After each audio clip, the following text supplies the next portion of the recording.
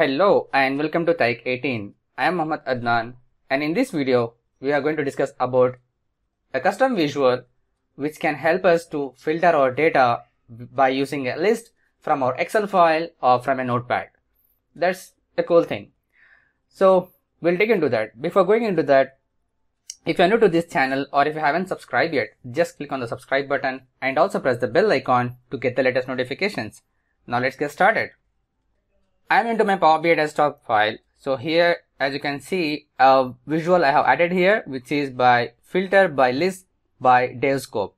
So how we want to add that? First of all, you need to sign into your Power BI desktop, and then you need to click on this icon, and after that click on get more visuals. So it will open up a window here, and you can get the list of all the available custom visuals developed by Microsoft or any other third-party vendors. And here, if you search for filter,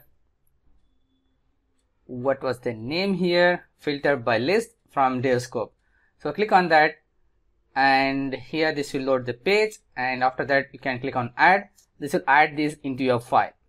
One thing to note here, as this is a custom visual, many of the companies are not allowing us to do that, but this is a certified one. If you can discuss with your team, and if this is a business requirement, then you can easily use that in your report.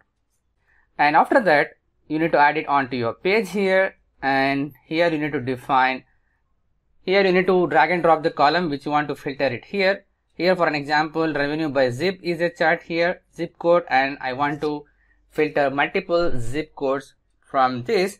So here we can just enter value field by X, value comma comma comma here, and let's assume that I have this notepad which contains these three here, enter, enter, enter, and if I add all these three values here and click on this filter icon, this filters this value here.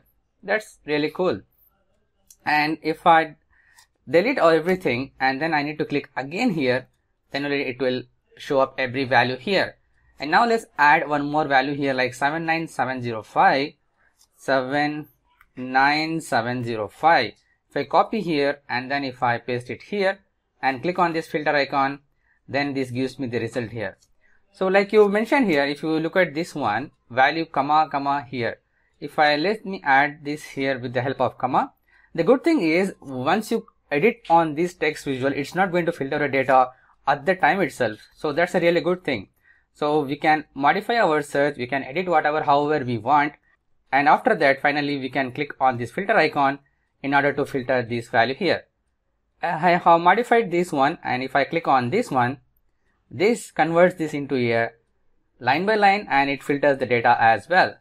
So no need to worry about that. If you have a data in Excel file in the cell by cell value, then you can add that. If you have in the CSUI comma class operated value, then you can also paste the value here. That's a cool thing, right? So this is the short video about this custom visual. If you found this video helpful, please hit the like button.